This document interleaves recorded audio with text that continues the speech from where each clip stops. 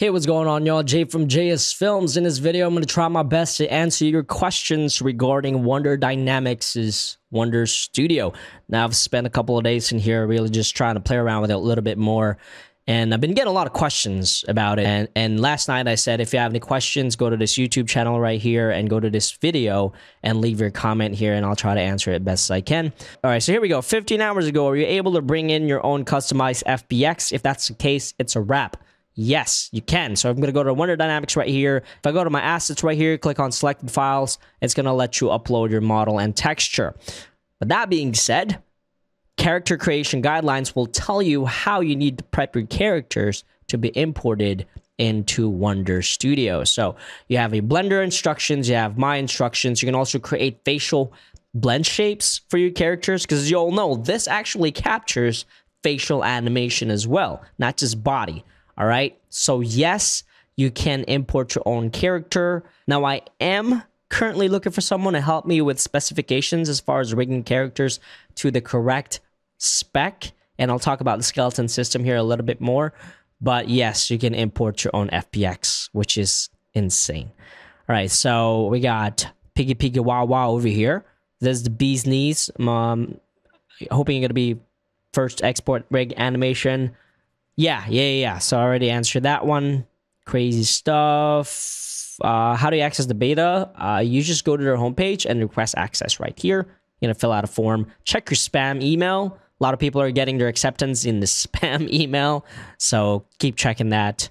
All right, here we go. Excited. Already do it. Monthly canvas. Yep. Boom, boom. Wasn't really a question. Just make sure I mark it so I know I read it. Do you have to supply a rigged model? Yes. As far as I know, you need to have your characters rigged if you want to use your mocap system, because I don't think it's going to rig it for you. It would be a good addition later on that they would create some kind of auto rigger, kind of like Auto Rig Pro or something like that, or AccuRig like Relusions. That would be a smart move where you can just import a mesh and it will auto rig it to their specifications, man. That would be amazing. Still skeptical. We'd like to see him use it with his own footage and his own model. Now with that one, I do have character models, but like I said, I need somebody to help me rig. I'm not a rigger. You're still going to need somebody to rig the character for you in the same spec as Wonder Studio, which actually is similar to Maya HIK. How do you get in? I already answered that question. Not only have to do it manually, auto work, tracker errors. Yep, absolutely. This is why it's insane. If you're familiar with how to do this traditionally, you'll know how amazing this tool is. All right. Obviously, if you work at Pixar, whatever, animation studios, you're probably like, I've had this forever. Well, good for you, but not for us. Okay. So Pink Pocket said, so people make mistakes. AI don't. No, they don't, man. Really want to see people use their own high poly models. So one of the characters that actually downloaded in Blender is actually a high poly model. And let me show you that real quick. So this model right here, one of the preset ones they have, is like 2 something. See if I can turn on the statistics right here. It's 2.5 million triangles. That's, for a character, that's high polyish, man. So yes, you can import your own high quality poly model in there. Can you show what the Blender file looks like? Yeah, it's right here actually. This is one of them. It is playing back super slow, and I think it's mainly because it's just an intense scene right now. But this is the Blender file, and as far as I know, the camera tracking will also be available for you to download later. So for now, it's just a static camera in front of it, but eventually you are going to be able to get the camera tracking from your shot as well, which is bananas. All right, so I want to lift existing video from the 90s, but maintain the body movements and facial expressions and transfer them to a metahuman. So this is kind of tricky because Epic has that ban where you can't really render anything. You can't render metahumans outside Unreal Engine. So this is going to be a limitation on the metahuman portion of it. Like, we can't render it in Blender, we can't render it in Maya, we can only render metahumans in Unreal. So I'm not sure how this is going to work. However, with that being said, if you export the body animation from Wonder Studio and then retarget that in Unreal Engine, and then animate the MetaHuman with the phone using your MetaHuman animator, then yes, you can potentially use this with a MetaHuman. Green screen suit person would be super interesting example. The king would be perfect, but can 3D mocap accurately detect limbs and joints? So are you talking about like somebody wearing a green screen? That is actually a good one. Now I've seen some behind the scenes on this. Whenever they do this in Hollywood, they don't actually make him wear green screen. They make him wear almost like a color checker outfit, like a checkerboard with different patches of color, I guess, for them to stand out a little bit more. I just don't know why you would want a full green screen person, but I'm interested as well. I don't have a green screen suit, but I'll find something and we'll test that out. Stay tuned for that one, dude. Good question. 13 years ago, I remember my roommate finding a cracked version of Buju for me. Yeah, your roommate. Wink. Buju was really good for its time, and it's just sad. It's sad, like it just died. Imagine if Buju went like the DaVinci Resolve route in 2013, where it went free. Can you imagine that? I'd be interested to take a look at the exported Blender scene. Maybe yeah. Okay, so I already showed that. This is insane. Absolutely. This technology is still premature. Yeah, agreed. And like I said, this is not new. Like, Hollywood's been doing this. ILM's probably had this for a long time. You see this in a lot of behind the scenes, but it's just now we have it. You and me. Sitting here, I have the same tools as ILM. Like, same with Photoshop. Some agencies have had Photoshop forever, but we just got access to it, and that was groundbreaking. This is the same thing. It's nothing new, but it's just more accessible for us. So this is awesome. I'm on the waiting list. Good luck, man. Blah, blah, blah. Yeah, it's going to get better for sure. Don't feed the trolls. Yeah, it's just frustrating when you see something amazing and just because people have seen it before, they're like, it's not a big deal. Like, bro, it is a big deal. This video blew me away. Yeah, man. And you're welcome. I try to keep up. It is getting pretty darn hard, man. It's getting pretty darn hard. 84 minutes for 10 seconds is atrocious. Yeah, dude, try doing this manually. If time is money, I would take that 84 minutes, go outside, touch the grass a little bit, take the kids to the park, play with them a little bit, and then come back. 84 minutes is, I don't have to do anything for 84 minutes. I can just wait and it'll do it for me. That is a no-brainer, bro. Yeah, so Cinnamon right here, it's got the right idea. And what I'll do is I'll just kind of make this bigger so I guess you can see better. So you're not like squinting. Yeah. And I say having done it for over a decade, I'm not mad or scared in the slightest. All the hours, days, and months spent on that can be better spent learning lens choices, color theory, blocking. Yeah, same thing. Like instead of me doing it for 84 minutes, I'll go out, take the kids out, spend some time with them, you know, push them to swing, stuff like that. Man, life's too short, you know. Just do some stuff. Groundbreaking. There's nothing Michael Jordan can't do. Absolutely, man. He's a freaking goat. Let's see it. I'm finished. Yeah, right here.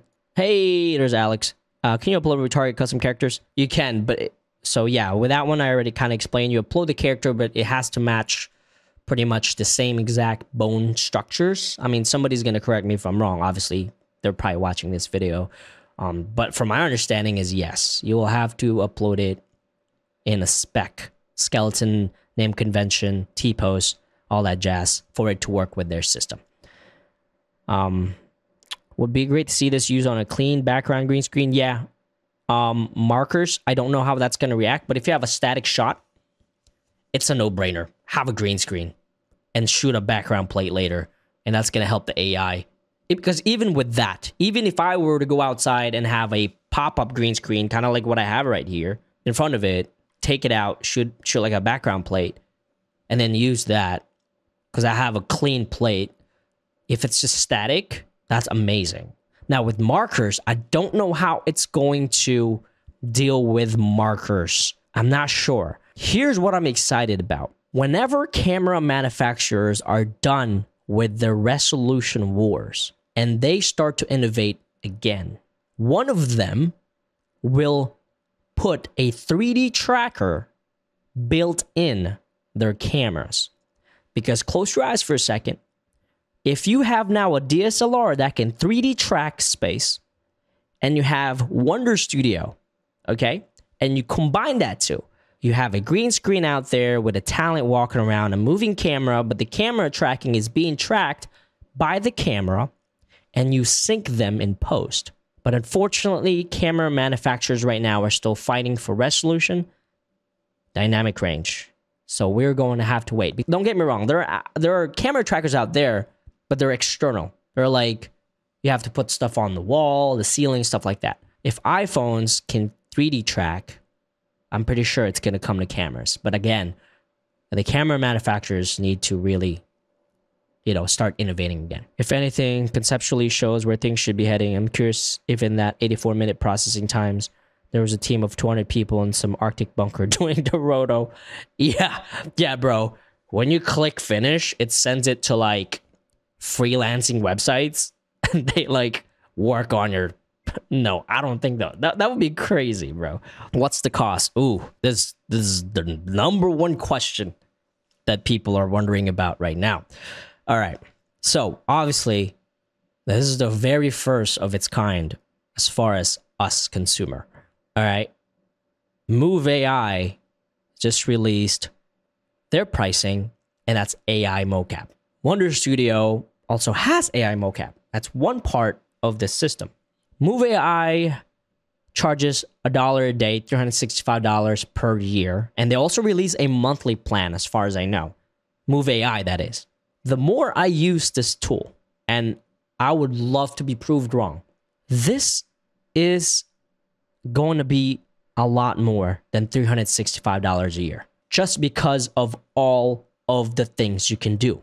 But what I want to know, and they haven't asked me what I think about costs yet, all right? Usually companies that I beta test for, they ask me about the cost, and I give them my 2 cents because that's all I got. And I tell them why, And the first thing that I always tell them is, who are you selling to, right? Because what if you have a plan for Wonder Studio that lets you customize it so that you can add and remove features that you don't necessarily need to make it cheaper, right? If I go to Wonder Dynamics, go to home, and I go to my one live action here. I'm gonna be making another video about this, all right? Because like I said, I've been trying to break this thing. Think about it for a second. Say, you know what?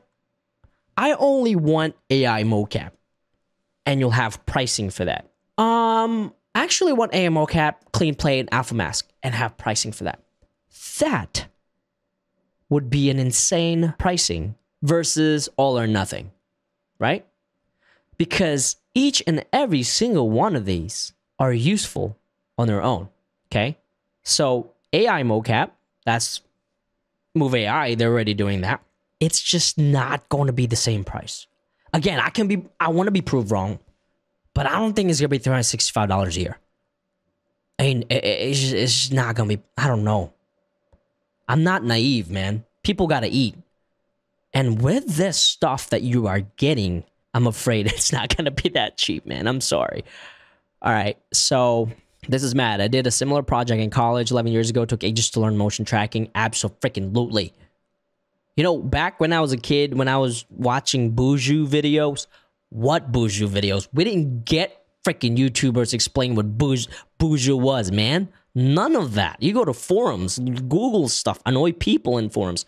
That's, again, this is huge. I must say, I really thought it was a scam. Yeah, like I like the video I made 3 weeks ago. I was skeptical, but I looked at Advisory Board, and they had Spielberg on that, and the Russo brothers, and I'm like, it's got to be legit. And sure enough, I play with a lot of AI tools, a lot, as you all know. This is something that I still can't believe. Every time I go in here, it's like, what? Am I real at this point? The costs, I already talked about the costs. New areas here, absolutely. If you can incorporate metahumans, again, metahumans got that ban. Can't take it out. You can take it out, but you have to take it back in. So I don't know.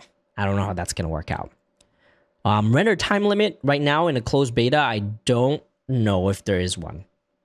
I haven't hit it yet. Yeah, definitely. We're so spoiled. And the cool thing about this is, and I was getting stuff about the production readiness. If you just use the drag and drop, it's not going to be production ready for some, sure. But if you download the layers and work on them as starting point, they could potentially be production ready. So it's very cool because you're getting both worlds. You can just play around with it, and it's like, hey, yeah, have some fun. Hey, kids, shoot robot movie, alien movie. Or you can be like an indie filmmaker and no Blender and compositing and kill it that way too. So you have best of both worlds there. And it is just first gen. We all saw what Midjourney V1 looked like and what it looks like now at V5. This is just the beginning, man. That's all the questions that I have here. If you have any more, just ask in this video here and I'll try to answer myself. Again, this is from my experience. I could be right, I could be wrong. But if you have any other questions, if you want me to do another test, more tests on this, let me know, and I'll see you on the next one. Peace out.